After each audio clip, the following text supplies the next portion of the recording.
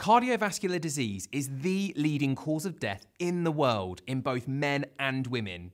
And therefore, this video is quite possibly the most important educational video I will ever film. My name is Qureshi. I'm a naturopath and osteopath, and I'm also the Director of Education for the College of Naturopathic Medicine. And in this video, I will be giving you simple steps to improve your cardiovascular health. Given that cardiovascular disease is responsible for 32% of all deaths globally, this topic is something for us to take very seriously. So what is cardiovascular disease? Cardiovascular disease describes a group of conditions affecting the heart and blood vessels, which includes common problems such as heart attacks and strokes.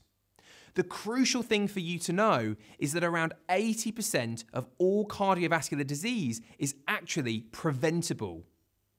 So what are the main causes of cardiovascular disease? Well, unhealthy diets, a lack of physical activity, obesity, smoking cigarettes, and excess alcohol are all damaging to the delicate lining that is continuous throughout your heart and all 60,000 miles of blood vessels in your body. And when this delicate lining is damaged over many years, the risk of plaque formation in your arteries increases considerably. And this is a real problem because this will obstruct blood flow and ultimately could lead to a heart attack or stroke. So there is no better time than now to take action and start following my simple steps to improving your cardiovascular health. Step 1, cut down the sugar. Despite what we've been told for many decades, it is sugar, not fat, that is the biggest problem when it comes to cardiovascular disease. I will talk more shortly about the link between fat and heart disease, but for now, let me tell you why reducing your sugar intake is so crucial when trying to improve the health of your heart and blood vessels. Eating high sugar foods results in a barrage of sugar entering your blood. For your body to utilize this sugar, it must first get into your cells via sugar-specific doorways. These doors are locked, but can be unlocked by the hormone insulin, and insulin allows sugar's entry. Over time, if these doors are consistently bombarded with more and more sugar, the lock in the door can change so that insulin's normal effects of opening the door stops working effectively. This is what we call insulin resistance, and this is regarded by many heart specialists as the most important risk factor for heart disease. When your body effectively starts becoming numb to the effects of insulin, we end up with more sugar being left in the blood, and this sugar can start sticking to the inner lining of your arterial walls. In addition, insulin resistance increases fat deposition around your belly and promotes inflammation. And critically, cardiovascular disease is an inflammatory process. Think what happens when you twist your ankle. You get swelling, heat, and redness. This is inflammation, and you certainly don't want this happening in your blood vessels. The problem faced in a Western diet is that sugar is everywhere. Just look at the ingredients lists of many items in your supermarkets. Estimates in the UK and US suggest that many people are eating somewhere between 20 and 35 teaspoons of sugar in their diet every single day. By reducing your refined carbohydrate intake, for example, sweets, chocolate, and white rice, and instead focusing on more fiber-rich, complex carbohydrates like vegetables, fruits, oats, and brown rice, you can prevent or even reverse insulin resistance and also improve the quality of fats in your blood. Step 2, get your fats right. You may be asking the question, isn't eating fat meant to be bad for cardiovascular health? Well, to answer that question, we need to go back to where fats were first credited with causing cardiovascular disease. In the 1950s, an American researcher called Ansel Keys published a large study concluding that eating a high saturated fat diet would increase cholesterol levels and consequently lead to heart disease. His experiments significantly changed society's perception on fats. On the back of these findings, the American Heart Association recommended a diet low in fat and high in carbohydrates. Ansel Keys' research involved the collection of data from 22 countries. Yet in his published research, he only presented findings from 7 countries. And when looking at the full set of data from all 22 countries, plus the additional data of sugar intake in each population, it became apparent that high sugar diets correlated with higher rates of heart disease. Even today, the low-fat movement is dominant in society. In the food industry, there are huge numbers of foods labelled as low-fat. But does low-fat really mean healthy? Definitely not, because low-fat often means high sugar. I always tell my own patients to avoid food marketed as low-fat, because the likelihood is that it's going to have the opposite effect on your health than you think.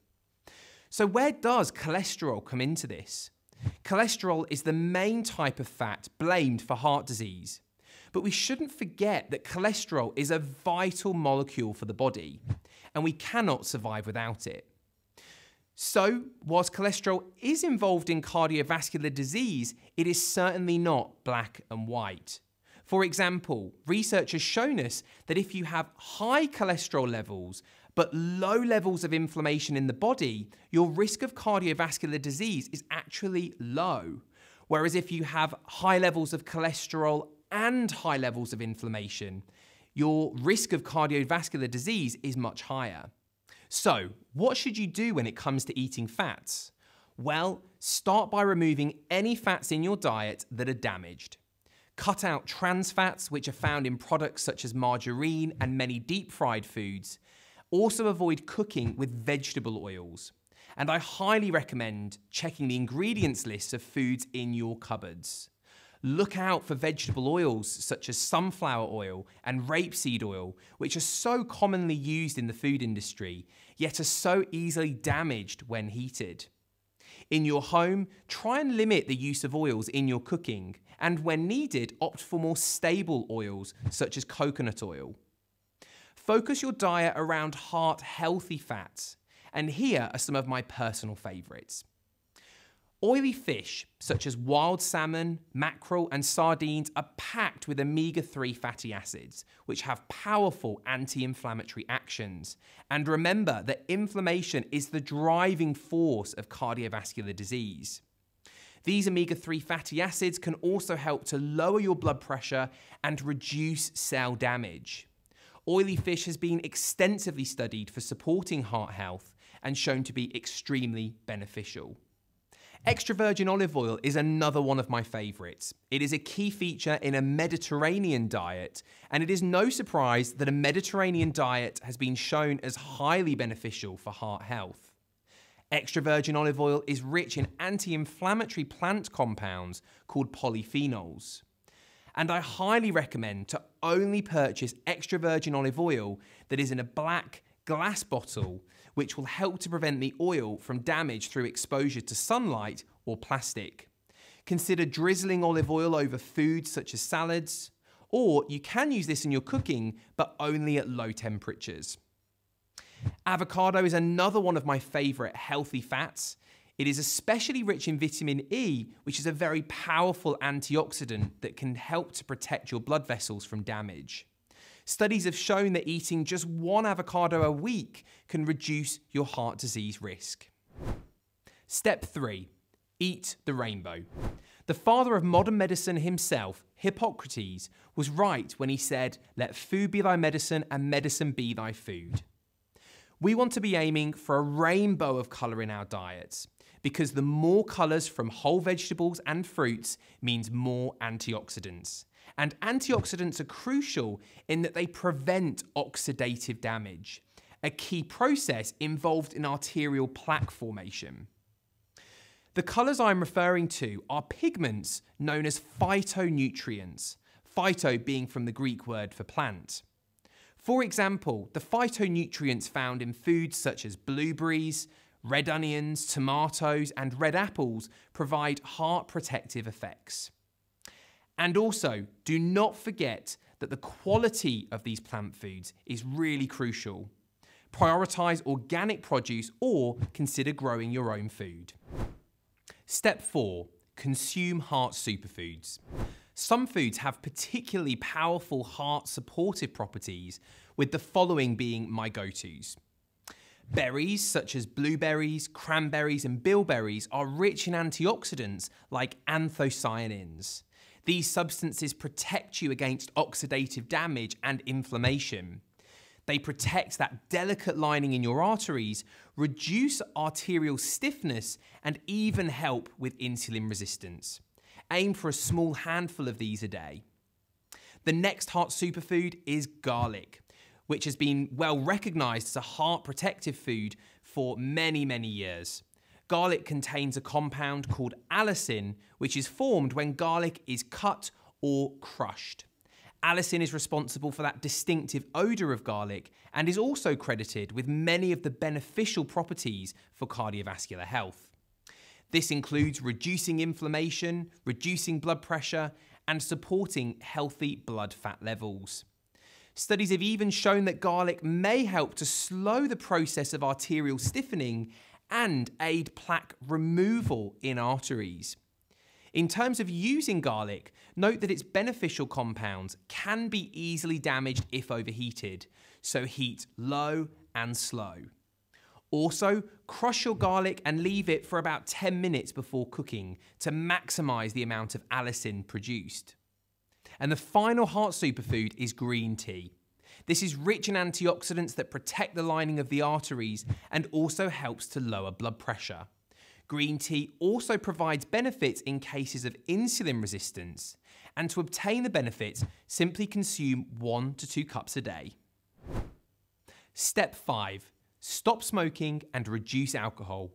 Smoking cigarettes significantly increases oxidative damage and even lowers the body's own levels of antioxidants. In addition, it promotes inflammation and increases blood pressure.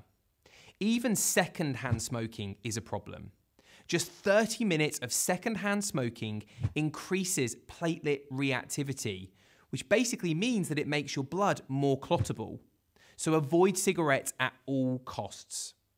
Also cut down on your alcohol intake, focusing especially on reducing sugary alcoholic beverages.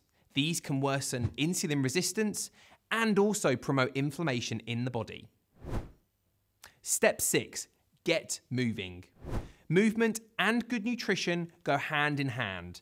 It's true that you can't outrun a bad diet, so make sure that you're doing both.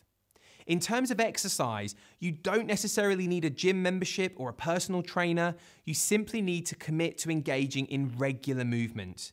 This could be something as simple as a walk outdoors in fresh air every day, doing some cycling, some Pilates, weight training, or even some swimming. My best advice is to do something that you enjoy and try and work it into your life as more of a habit. For example, maybe you could walk the dog at a faster pace. You could cycle to work. You could do some Pilates perhaps whilst listening to your favorite podcast. So remember, stop fearing fat and start fearing sugar. Eat a rainbow of plant foods. Incorporate heart superfoods into your diet every day. Stop smoking and reduce alcohol, and get moving. By following these simple steps, you can drastically improve your cardiovascular health. From my own experience as working as a naturopath, I'm always promoting to my patients the importance of prevention. Just because you have a family history of heart disease, it doesn't mean you are necessarily destined for the same. Take back control of your health and let's work towards healthier and happier hearts. Please don't forget to subscribe to our channel and be updated on new weekly videos. If you have any suggestions of topics you would like us to discuss or cover, please leave us a comment and I'll see you in the next episode.